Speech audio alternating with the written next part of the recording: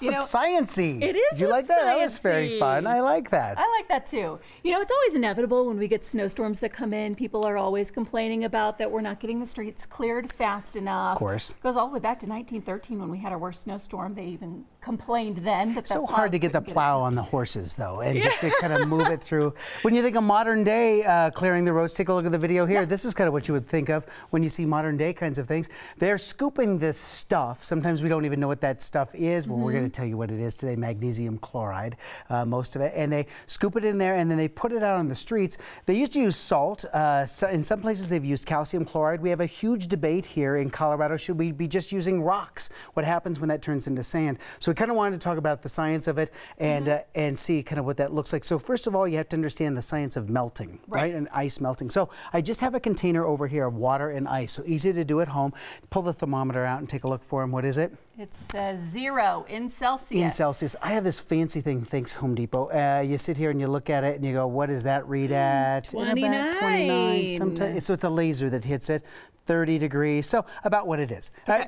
So that's what we would think. So if you want to pull that out so we don't break it, let me just take regular salt, right? So here's sodium chloride, just regular salt. Break it. What are you going to do to this ice, I'm just going to put ice, or put a little rock salt in there. No big deal. So now take your hand and put it down in there and move it around.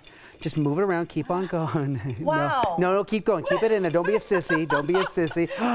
What does that do? It's really cold. It's extremely cold, isn't it? Look at this. Yes. Oh my gosh. We're down to about 17 degrees. Really, yeah. Look, I know, isn't that? Here you go. Here's this. It's crazy. So here's what it does. It's going to be hard. Water is this crazy material. It lowers the melting point of ice. So it just means that water has to get colder in order to freeze. So if you put rock salt like this into, oh, it is cold, into here, then it melts. In order for something to melt, it has to rob energy from something else. So without getting too nerdy on you, if you take ice cubes and you put it in iced tea, the reason the iced tea gets cold is because the ice melts. And in order for ice to melt, it has to steal its heat from something else. It steals it from the iced tea. Got it? So here's what's weird about this whole thing. Take a look at this. Yes. Something you can try at home. This is just an ice cube, okay? So it's a round one that we have. So if you take a piece of string, for example, and had this in water and you put this over the top, nothing fancy happens. But now I have some rock salt. So take a look at the salt that is here. So here's some of the salt that we would have that you'd use for ice cream. So a little of that can go on the top here, and a little bit of water goes on here like this. Now all of a sudden it melts, right? And I let this one sit for just a couple minutes, and look at this. It picks it up with no problem. So it refreezes. So if you think about that, when you put down the salt, then all of a sudden that top layer can refreeze. A little bit colder. It has to rob the energy from something. So they started looking at it and saying, well, maybe there's something better than salt. What else could you use?